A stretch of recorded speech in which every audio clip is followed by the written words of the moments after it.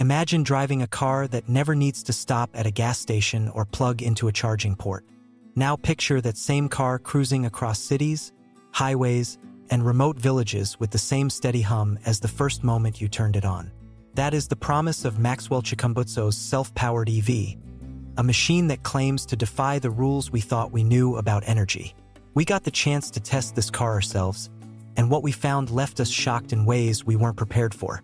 7 discoveries stood out, and they may change the way you think about transportation forever. The first thing we noticed was how silent the car really is. Most electric cars already run more quietly than gasoline engines, but this was different. There was no subtle whirring, no faint vibration from energy conversion, just smooth silence. It felt almost eerie, like the car was gliding on invisible rails instead of tires gripping asphalt. We kept waiting for a sound that never came, and the quietness set the tone for the entire journey. The second finding came when we checked the dashboard for power usage. On a traditional EV, you watch the battery percentage drop slowly as you drive. But here, the indicator simply stayed put, as if frozen in time. We drove for hours, then checked again, but the percentage hadn't moved. It was as though the car was sipping from an infinite well of energy. That alone left us speechless, because every instinct told us it should have drained. The third shocker revealed itself when we pushed the car on a long-distance highway stretch. Normally, range anxiety keeps EV drivers alert, scanning for the next charging point. But on this trip, the range number didn't shrink. We clocked over 400 miles in one stretch, then another 200, then another 300, and the gauge still refused to budge. Felt like cheating reality itself. Our brains couldn't fully process the idea that the range was infinite in practical terms. Then came the fourth finding, something we didn't expect at all. We stopped the car, turned it off, and opened the hood. Inside, we expected to see a battery pack or at least some obvious energy storage system. Instead, what we found looked almost alien. It wasn't a normal motor, and it wasn't a typical EV architecture. The components were arranged in a way that felt experimental, like a prototype still being fine-tuned. And yet, despite the odd layout, it worked flawlessly.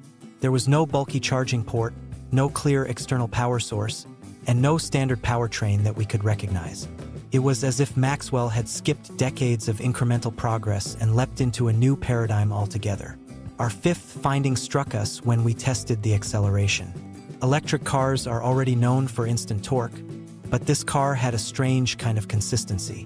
The power delivery never dipped, never faltered, and never seemed to strain. It was as if the car didn't care how long you demanded peak performance, it just kept giving. We floored it again and again, expecting some heat buildup, some limitation, or at least a warning signal. But nothing came.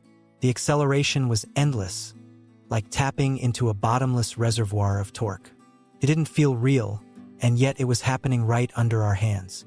The sixth shock came during a stress test we didn't even plan. We drove the car through rough terrain, steep inclines, and long hill climbs. Most EVs burn through battery reserves quickly in those conditions, forcing the driver to recharge sooner than expected. But here, the car powered through like the terrain didn't matter. No matter how hard we pushed it, the system never gave any sign of weakening. We even left the headlights on, cranked up the AC, blasted the sound system, and charged devices from the internal ports all at once. Still, the car refused to acknowledge any drain. It felt like the laws of physics were being bent before our eyes. And then came the seventh and perhaps the most shocking discovery.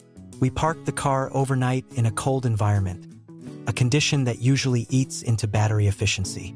When we started it again in the morning, the power levels hadn't shifted at all. It was as if time itself had no effect on the car's energy system. Every other EV we've tested showed at least a small loss overnight. This one, zero. It was frozen in place, a perpetual machine that seemed immune to the natural entropy of energy. That was the moment we realized this wasn't just a car. It was a proof of concept that might rewrite what we know about energy storage and consumption. Our experience didn't end with just the 7 findings, though. Each mile raised new questions that only deepened the mystery. If this car truly generates its own power endlessly, what does that mean for the global energy industry? What does it mean for oil companies, for utilities, and even for governments whose revenues depend on fuel taxes? The ripple effects of this technology, if scaled, could destabilize entire economies. At the same time, it could liberate billions of people who live without reliable power or affordable fuel. It could shrink carbon emissions overnight without needing massive infrastructure changes. It could transform transportation from a limited resource into a universal right. And yet, the very scale of its impact makes it a target for suppression. As we continued testing, one thing became clear. This car doesn't just challenge the status quo, it threatens it. We've seen disruptive technologies before, from the printing press to the internet.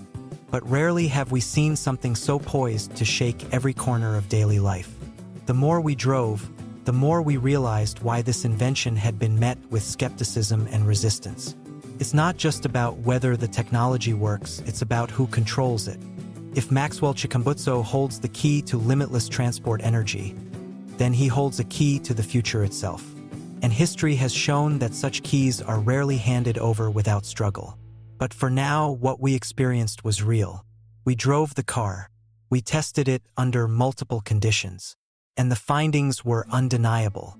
7 shocking realities that should not exist in one vehicle, and yet they did. Silence, infinite range, alien engineering, endless acceleration, unshakable terrain performance, resistance to energy drain, and immunity to time. Each one would be remarkable on its own. Together, they are revolutionary. The car itself doesn't look outlandish from the outside. It blends in with other EVs, sleek and modern but not flashy.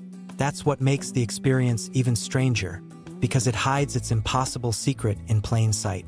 There is nothing on the exterior that screams impossible machine. It rolls down the street like any other vehicle. And yet, beneath that shell, it holds the power to upend entire industries. The understated design may even be intentional, a way to keep the car from drawing unwanted attention before its time. During the test, we also noticed something fascinating about heat. EVs often generate heat in the battery and motor during sustained performance, but here the system stayed remarkably cool. We ran temperature checks multiple times, expecting heat spikes under heavy loads. But the readings stayed low, almost suspiciously low. That raised even more questions about how energy was flowing inside the system. Was it truly self-generating power? Or was it tapping into something entirely different, like ambient radio waves or electromagnetic fields? The truth is, we don't know. But whatever it was, it worked. And it worked consistently, with no hiccups or failures across hundreds of miles. We pushed the test further by driving into areas with no signal, no power grid, and no external interference. We wanted to see if the car's performance changed under isolation. Didn't. The same smooth, endless performance followed us into the middle of nowhere. That suggested the system wasn't relying on outside broadcast towers or hidden external energy feeds. Instead, it seemed completely self-contained, as if its source was locked inside the machine itself. The implications are staggering. Imagine a fleet of buses running on this technology, never needing fuel depots or charging stations. Imagine freight trucks that can cross continents without stopping for fuel. Imagine aircraft and ships adopting similar designs, slashing global logistics costs. The economic ripple would be unprecedented. Energy independence would become the norm instead of the exception. Entire regions currently cut off from global trade due to fuel costs could suddenly join the grid of commerce.